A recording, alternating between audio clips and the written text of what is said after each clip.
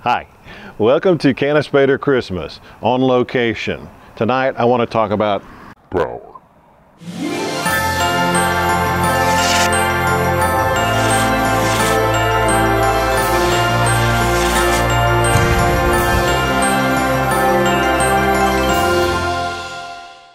A few of you asked how many AC outlets do you need, how much power does the whole display take.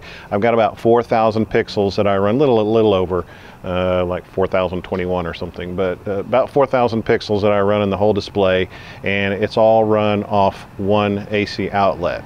Now, some of the stuff that I'm going to show you is a holdover from when I was running AC lights. Running AC lights, there's usually a lot more of them.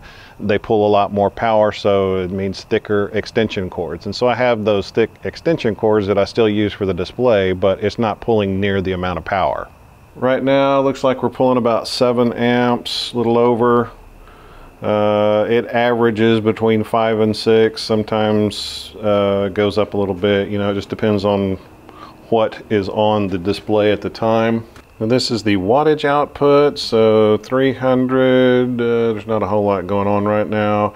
That'll jump up to averages around 500 to 600.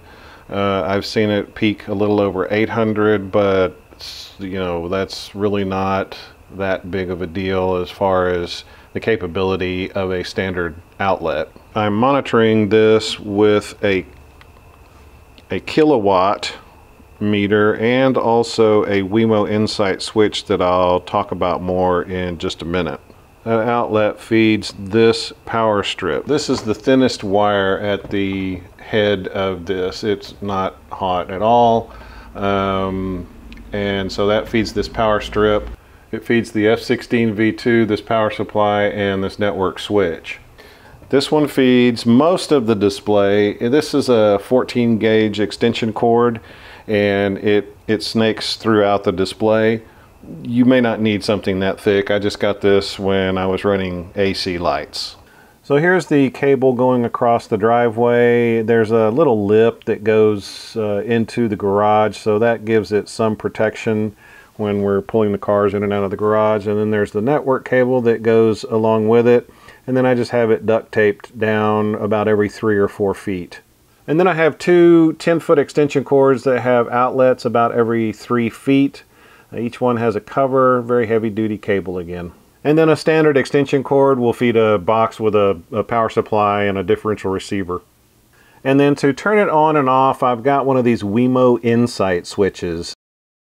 These switches are controllable by a phone. There is a Wemo app that you can use to control these things.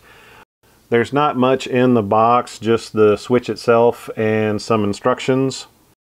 When you plug it in, it tries to connect with your network. You go into the app, you tie it to your wireless network.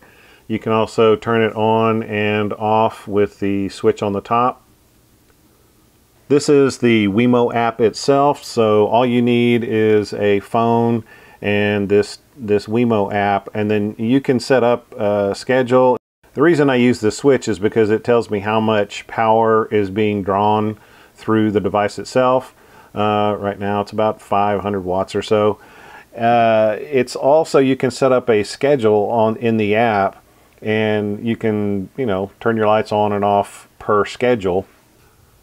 Now, this is kind of extra credit here. If you have a home automation system set up called, I use Home Assistant, you can do some kind of neat things. You can control these switches with the home automation system, and you can, with Home Assistant, you can create these custom cards. So Falcon Player has added MQTT messages, and so, for example, I can take a look at this card. I can see that Falcon Player is playing. It's playing the playlist Thump, and it's playing Santa Claus is Coming to Town. I can see that the Christmas lights are on and that they're drawing about 422 watts. Again, this is something you do not need, but if you have this already set up, it will integrate into your home automation system. It's kind of a neat deal. The nice thing about Home Assistant is it will give you a graph of this power draw that the Insight switch saw. So we start out, it rises up to about 235. That's without any lights on. It's just all the power supplies and the inflatables that are running. Then you can see that it kind of averages between 500 and 600. There are some peaks up to 800. So really this just gives you a visual indication of how much power was drawn while the display was on. If you are interested in these switches, they get them on Amazon. I've got it linked on my affiliate page. They do have a couple of different switches. This one will report the power draw. They have some cheaper switches that just turn things on and off. You can still automate those with the Wemo app or with a home automation system. Of course, you could also just purchase a timer from your home improvement store for about $4. Or you could even just do this. Any of those work just fine. But it's not near as cool as this. Okay, so going forward, I do want to get a couple of the sequences videoed and up on YouTube. I'm in the process of filming that now. They're going to be very similar to last year, so if you want to see what it looks like, you can go back to last year's. It'll be the same songs because I know they're safe. And I didn't add any new songs this year, just didn't have enough time to do that. I am tweaking the sequences a little bit, so that's why it's taking a little bit longer to get those out. And one of the props is bothering me from an OCD perspective. It's not standing up the way I would like it to, so I may build a frame for that. And if I do, I'll include it in a video, but I don't know if I'm going to actually make that change while the display is running. We'll see. It depends on if I have enough time. I hope your displays are working wonderfully if they're set up. If you're still setting up, don't worry about it. You got plenty of time, and I hope that goes well for you.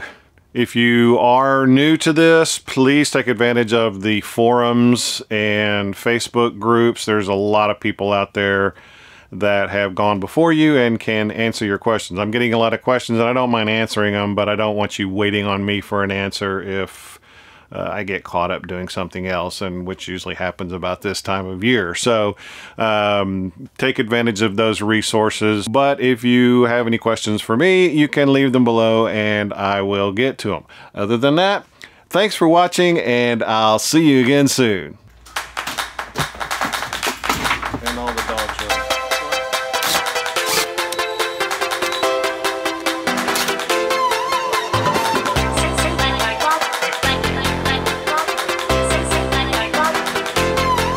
game.